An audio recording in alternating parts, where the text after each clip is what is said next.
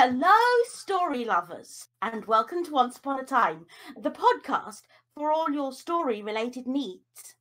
I am Sarah MacGillivray, also known as Starshine Wonder in various places on the internet, and my lovely co-host is... Zack Campbell. I am the wonderful co-host of Once Upon a Time, and I am the founder of Zack Does Things YouTube channel. Such a pleasure for you to be with us here today. I hope you enjoy yourselves, and today we're going to look at our first episode, which is called What is Story? Thank you very much, Zack. Well, let's get started. What is a story? According to the dictionary definition on dictionary.com, because the internet is fantastic in these kinds of things, according to this, a story or stories is a narrative, either true or fictitious, in prose or verse, designed to interest, amuse, or instruct the hearer or reader, also known as a tale. One thing I found out that's kind of interesting about the word tale, if you go and have a look at the definition of a tale, one of the things that it talks about is the fact that a tale can be a falsehood or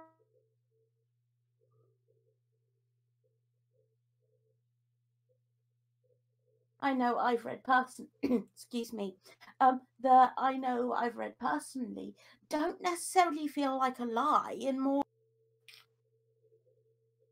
something of the author's own creation. Yeah, I agree. I mean, tale is more of like a legend or a myth from, say, like Merlin and Arthur, Sword in the Stone, whereas a story is more of a fictitious telling of real life accounts or things that have been over exaggerated to prove a point. I suppose. Here's the thing, though. Not all stories are fictitious. One of the things we'll discuss at another point eventually, hopefully, will be the fact that stories can be fictitious. You can have amazingly fantastic, wonderful, imaginative stories that take place in faraway lands. And yet, you also have news stories, and which are equally stories, but they're true. Although I seem to vaguely remember seeing about, hold on,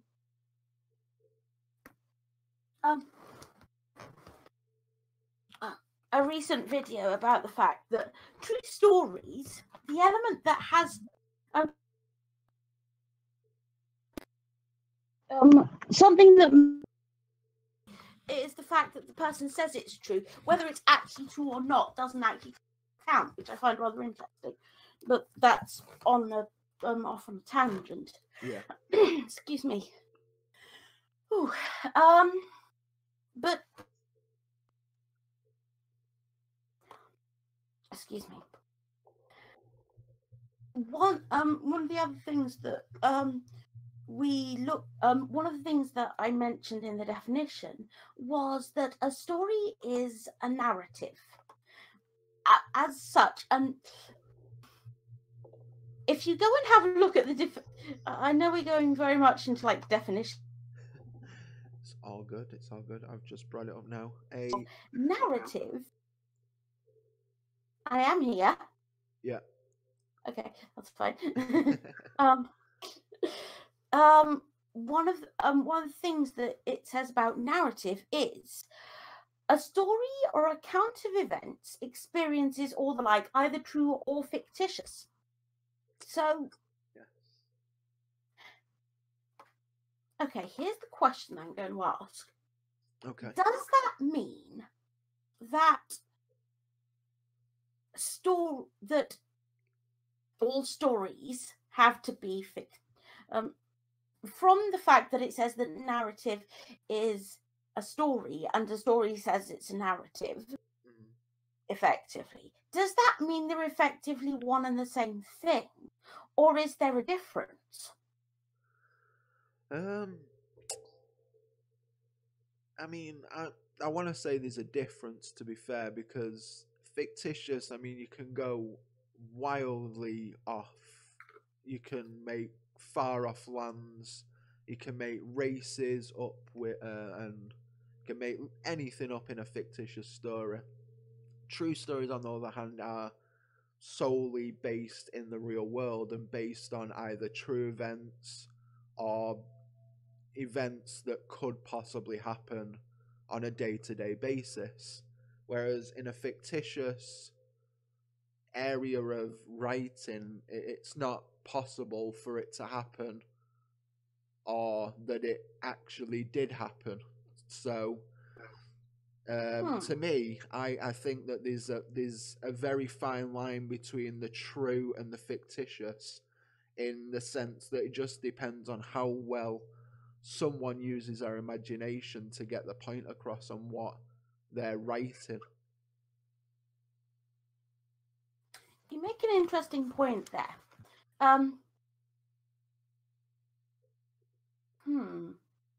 Bear with me a minute. Sorry. No, it's fine. Okay. Here's an interesting question. At what point does a story go? Say, for example, you hear a story of, say, someone being miraculously healed, or you hear a story of people, I know that I'm going biblical here, but people being able to walk on water to get out to other to somebody to rescue them, or somebody being, and please note I recently heard this, but somebody being able to translate from French to English on a plane to get the couple upgraded to first class, and the person who came to talk to the translator who came to talk to them in French, they're not being able to understand the translator, which is crazy. But where do you, is it about personal belief as to where you draw the line at, for want of a better word, like supernatural or like downright incredible tales? Yeah, I think personal belief would work on that, to be fair. I mean, it all depends on how, you know, if you believe in faith, if you believe in like the miraculous stories that have been heard in Bibles and in church, and you know, in Catholicism and Christianity and things like that. I think it just depends on if you believe in that and your faith is strong compared to someone else's view who isn't as much of a faith believer, but much more believes in, you know, hard evidence onto, you know, these type of things. Then again, it's a fine line, and to be, I think if the way the story is written, I think it will come across to different audiences depending on who is reading it, whether they be, you know, believe in faith and they are like heavily invested in like going to church and are a strong follower of Jesus and his ways, or whoever they believe in or whatever. And then come into someone who doesn't necessarily believe in that, who looks at it more of like a scientific point of view. I think the fine line between that, again, it's hard to distinguish, because the person who believes in faith could look at that and say, yeah, that could happen in everyday life. And the person who is more like believes in the facts and scientific proof and things like that, I think they would need more evidence to support that within the storytelling, so to speak.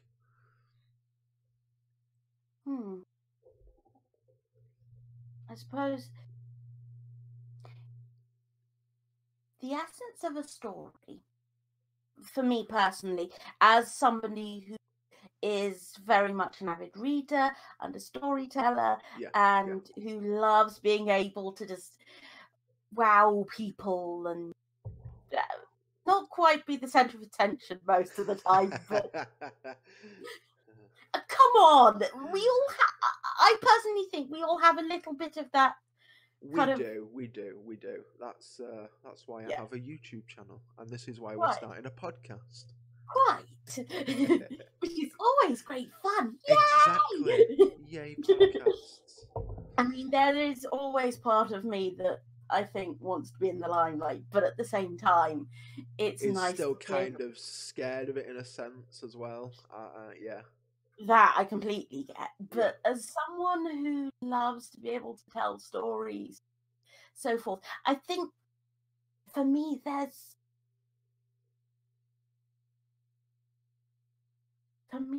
a story, and a good story, which is another topic that I'd loved that I think we're going to discuss at some point, is one that draws the reader or the audience's kind of attention in, and focuses so much on just focuses on what they're being told so much that they can see it in front of them. Yeah. When everyone... Sorry, carry on. No, yeah, I was just going to say I totally agree with that, because everybody reads differently. Everybody excuse me, everybody reads between the lines in a different way. Between me and you probably read the same story as me completely different to how I would read it. It just depends how it comes across to certain people and how other people interpret what the underlying message is that the author's trying to give, I suppose. There's definitely something like that. I mean, there are certain stories that you can tell and everybody will get the same thing from. For example, to use one of the most basic stories that I know, the cat sat on the mat. Yeah, that it's is very clear. It's very clear. The cat sat on the mat. It's an incredibly clear story. There's a noun. Yeah. The cat, or a pronoun in this case. Yeah. There is an action. The cat sat. Yeah. And there is an object on which the cat sits. The mat. Yeah. The mat. Yes. And there's nothing in that particular sentence in that story or anything like that to indicate that there's any kind of... That is learning at its most basic. Oh yeah, for sure. Yeah, that is. I mean, that in itself is a sentence, but within the sentence, it's a story, because it's got the pronoun, the object, it's got the verb, it's got it all there. I mean, it's set out as a story, whether it be basic or not. It got to the point straight away, pretty much. Yeah. And it's a really good device for teaching young children to one of the things that I've learned about stories over the years, be it myths or legends or romance novels or fantasy or Harry Potter or any story like that. Yeah. The vast majority of stories will have something to teach us. No, yeah. Whether it be about whether it be about rhyming. Yeah. Like the cat sat on the mat, or whether it be about patience, or tolerance, or whether it's about like deeper things. For example, one of the things that I found interesting a while back, both myself and Zack are Harry Potter fans. Yeah, true. Yeah, very, very true. Harry Potter is awesome, and I know there are people who disagree with me. Feel free to disagree on your own time. Yeah. But one of the things that I hadn't realised until somebody pointed it out to me was that with Harry Potter, basically it has an underlying thing. There's several underlying kind of things that J.K. Rowling talks about. Yeah. For example, Harry is an orphan. Harry, number one, is an orphan. He is, if you think about it very carefully, he's abused. Yeah. He is made to sleep in a cupboard under the stairs, and he only gets a room when they start sending his Hogwarts. Yeah. And right, even then, Dudley kicks up a massive fuss about it. Oh yeah. And you don't even realise at the time. No, again, that's the underlying messages, though, isn't it? That an author can project. I mean, it's not the main point of the story. The main point of Harry Potter is that he finds out that he is the key to saving the wizarding world. But at the same time, he's got his own struggles, not only with that, but living with his aunt and uncle and his cousin. Not having any parents to rely on, no friends. It's all the kind of things that people go through on an everyday kind of basis. And someone as big and as massively popular as Harry Potter, if people can relate to that, then they're going to feel somewhat involved within the story because, in a sense, they can relate to it. Yeah. And that's a really good thing for writers to be able to do, to think about their audience and what kind of story they want to tell. Yeah. One that I know that we're kind of jumping all over these topics a little bit, but yeah. One of the other things that is written down in the notes. Yes, we do actually have notes. Is not like we're following them though. Yeah, I mean, the notes are there so that we have a reference point. Yeah. But one of the things that is in here is the telling of an experience, being personal or not. Now you put this one in, and I think that's rather interesting we talk about, because one of the things that I want to do with this podcast eventually is being able to invite people. Yes, we are looking for people to invite onto the show if you want to come on. Not that that's an advertisement or anything like that. This podcast is not sponsored, but we want you if you like stories. I'm blatant. I win by being blatant. But, one of the things that I talked about very early on is every single person in the entirety of the world has a story to tell. Oh yeah, for sure. I mean, look at it this way. I'm looking at more of like a philosophical point of view now, because that's what I do on a daily. But every day in itself is a story to be told. I mean, if you look at what you did yesterday, you're retelling what you did yesterday. In a sense, that's a story, because you yourself are re-experiencing that particular set of events. Now that's a personal type of experience. But looking at stories that you can't that are not based on personal experiences, like going back to Harry Potter. J.K. Rowling is not a witch or a wizard. She made up this whole entire world herself. Yes. For children to believe in magic, which I think is absolutely fantastic. But at the same time, in a sense, I think that some of the underlying messages that Harry goes through, they could be personal experiences of J.K. because J.K., if you don't know, I'm guessing that you know, but the audience themselves, J.K. was severely depressed when she was writing the Philosopher's Stone, or the Sorcerer's Stone if you're in America.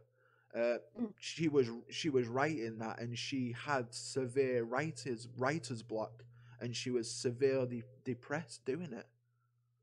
And then because she didn't think this was going to work, and then it took her, I think it was like 4 attempts to try and get it published, and then all of a sudden, this huge phenomenon of literally the basis of a story, of a whole genre itself, is blown up worldwide. I don't think a child in the whole entire world doesn't know who Harry Potter is. There might be some, but it's almost certainly very few and far between. Yeah. I mean, what with the merchandise and the films and Crimes of Grindelwald, which I haven't seen yet. I need to go see that. Yeah. Although apparently it's very confusing, but that's besides the point. That is totally beside the point. But incidentally, I didn't actually know that J.K. was depressed when she was writing that. She was. So that's me. I am learning along with you all. Fun facts with Zack. You're welcome. Yeah. Maybe that should be a thing. Fun facts with Zack, or fun facts with Sarah. Or maybe not. I don't know. We'll slip one in every podcast. That's all right. Yeah. Well, it's always one of those things. Yeah, but like I say, the beginning point is that J.K. Rowling, that wasn't a personal experience for her, but at the same time, the way I put the bullet point, I put the telling of an experience being personal or not.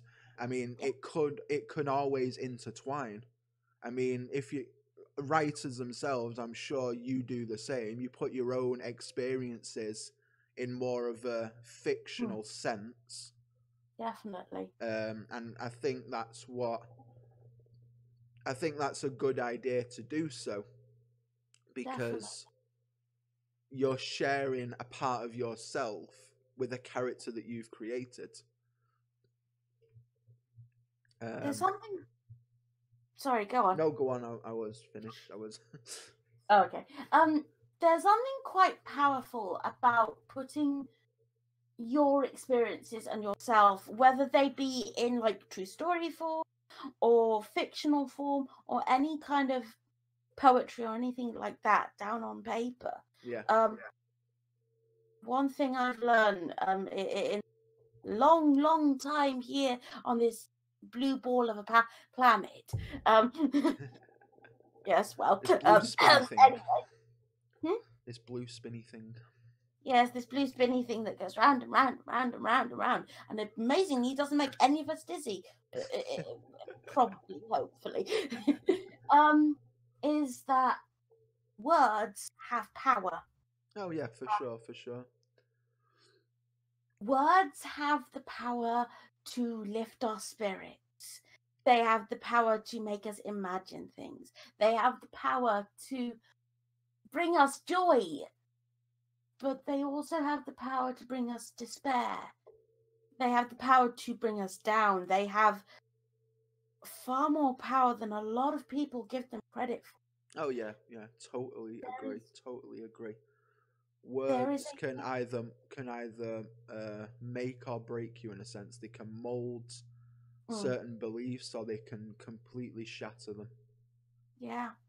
There is a verse in James, and yes, I know I keep going back to the Bible. I'm not going to ask for an apology. But there is a verse in James that says there is life and death in the power of the.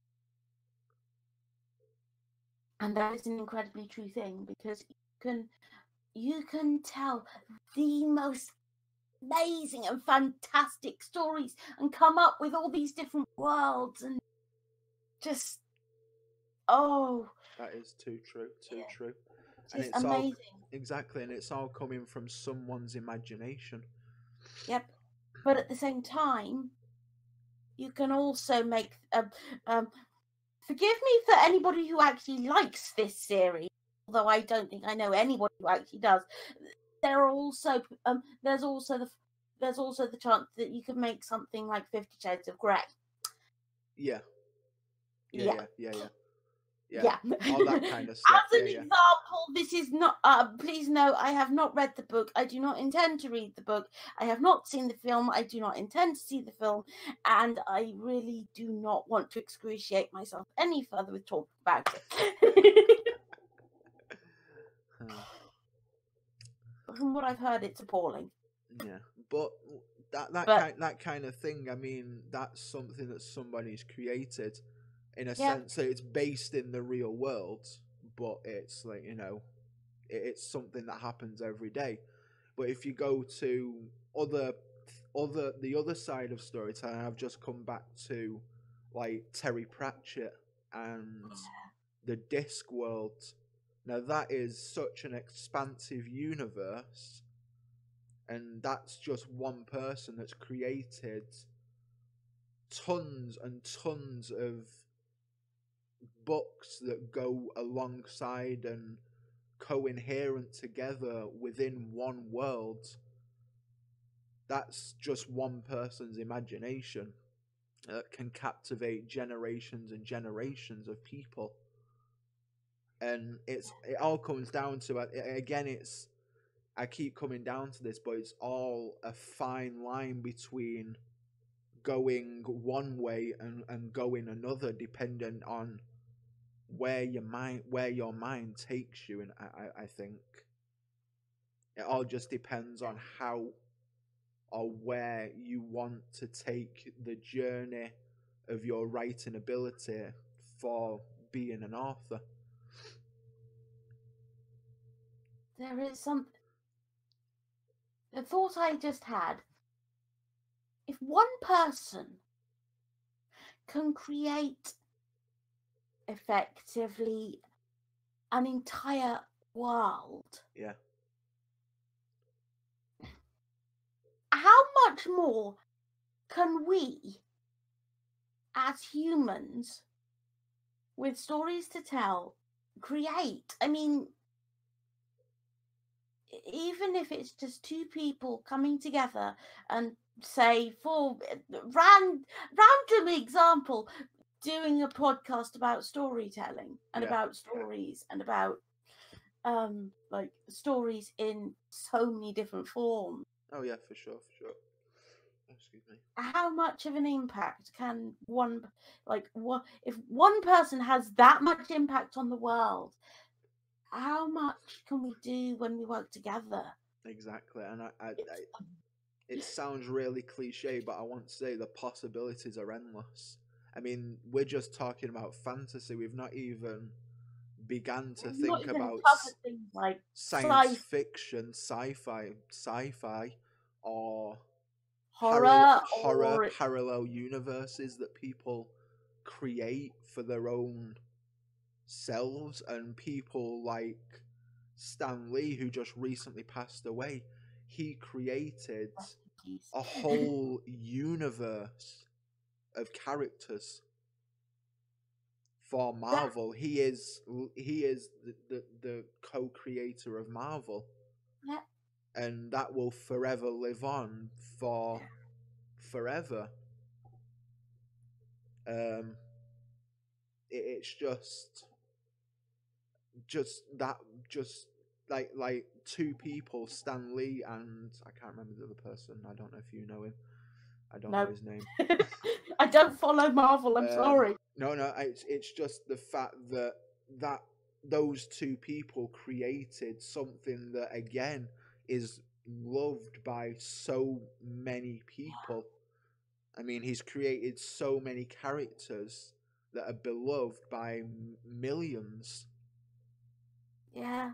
It's crazy to think. I mean, in a sense, that's kind of like sci-fi because those powers will never ever exist in a million years. You never know. For all you know, I might be a super. I might be an X-Men in disguise and have the power of levitation. Are you? No. My point exactly. Fair point, but still, it would be amazing to have powers like that. Oh, but it would. It would be awesome, but It would I know that it's like you're saying about Stan Lee, or to be fair, rest in peace. Yes, yeah. He was an amazing man, and I mean the amount of cameos that he did in the MCU is just insane. Oh yeah, he was in every single movie. Yep, and that's including things like X-Men and Spider-Man and ones that didn't have that weren't controlled by Disney. Well,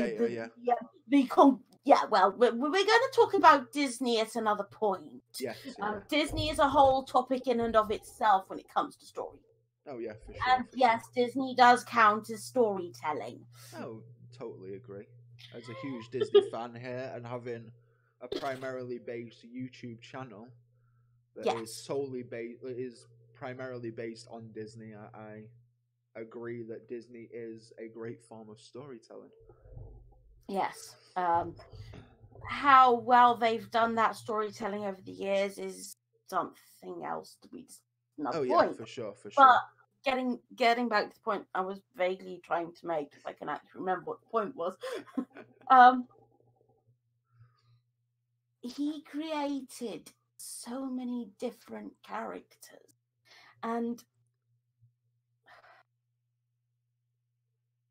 I think one of the things that I'd love to go into depth more, but may not necessarily we may not be able to fit into like an hour or however long we end up doing this for. Yeah. But one of the things that's always kind of interested me is the history behind storytelling, because storytelling goes back effectively to the conception of the world.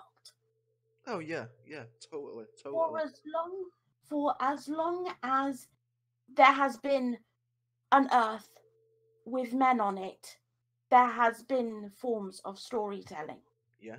And even before men existed, technically, through things like archaeology and not necessarily genealogy, but definitely through archaeology and the study of dinosaurs and through science, we have learnt about what happened before men existed. Yeah. And that is something mind-boggling. From the moment that this world was created, there has been some form of storytelling. Yeah. And that's just... It's crazy to think about, and it's only getting more and more advanced with, however we continue to grow it, I suppose. But like you say, it's been around since the conception of the world, and it's just crazy to think about that something that can be so inspirational has been around for as long as time. So, I mean, if you look back, the earliest form of not necessarily written stories, but picture form story, is cave paintings. Yeah. And that's like BCE, however many, and I still not get used to the idea of BCE because I'm still very much a BC girl. Yeah. But it's like, story has been around since the Earth existed. Yeah. It is a force to be reckoned with. Oh yeah. I think that is something I think that that we should give the audience chance to think about. Yeah. Definitely. Oh yeah. Totally. Yes. Totally. I don't know about you, but I think that that's a good place for us to.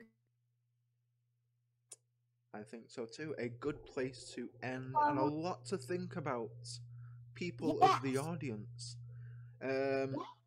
If you are watching on YouTube, please feel free to leave a comment down below on how storytelling has influenced your life, if it has. Yep. And please, if you're watching anywhere else, I hope you've enjoyed this. Yes. This will be a once a month podcast. The next episode will be. Oh yes. The next episode is going to be our favourite types of stories, also known as "These are a few of my favourite things." Because that's just an awesome title. That is a very awesome title. Please feel free to like, comment, and subscribe. And please share this all over the internet because we love people to learn. We really want people, especially. We really want people to be able to learn about stories and how awesome and amazing they are. Yes, we do. Also, I will leave in the description down below the both our YouTube links. Yeah, both our YouTube channels. Sarah's is more of a personal one, and mine is pretty much like a whole bundle of everything going round that I love. So if you want to go and check that out, please feel free to. Like Sarah said, like and comment down below and subscribe by clicking that big shiny red button and pressing that little notification bell so you can stay up to date and be notified when the new podcast comes out.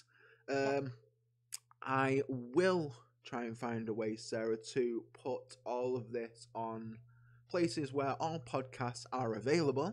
So you can get it on Spotify, Podbean, and all of those lovely places. So you can listen to it on the go as well, so you're not just listening to it and on YouTube. But that is, unless Sarah's got anything else left to say, I am Zack, and thank you so much for joining us and listening in, and I hope you enjoyed it. And please tell your friends, and hopefully to see you next month. Yes, thank you very much. Have a lovely, lovely evening, people of the internet, and sleep tight.